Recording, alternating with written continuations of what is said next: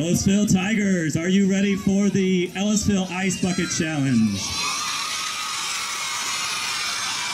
This challenge has been going on worldwide. You may have seen it on Facebook. It has been reported that already it has raised over $41 million.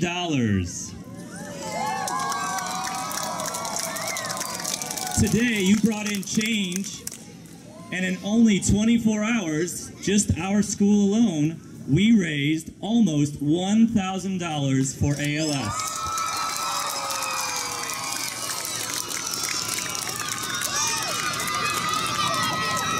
This disease affects approximately 5,600 people in our country every year. Your money that you gave today will go towards finding a cure for those people. As you see in front of you, our two fearless leaders have both been challenged, and Dr. Fitzpatrick's class challenged him to be at the top, and they made it.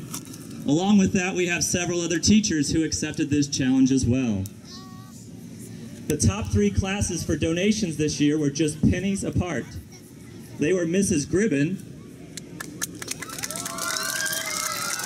Mrs. Hahn, and Dr. Fitzpatrick.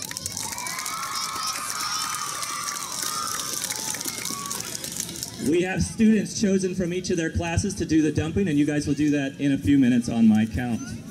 But first, we're going to go ahead and let Dr. Loy and Ms. Dittmer get ready for their challenge.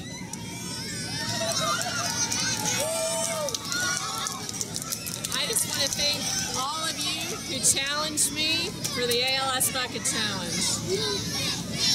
Go ahead, John. Dr. Loy and Ms. Dittmer, you guys ready?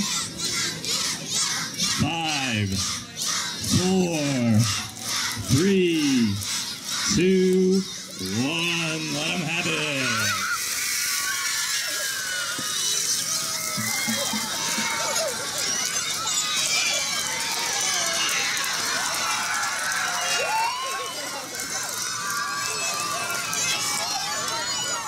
That completes my challenge.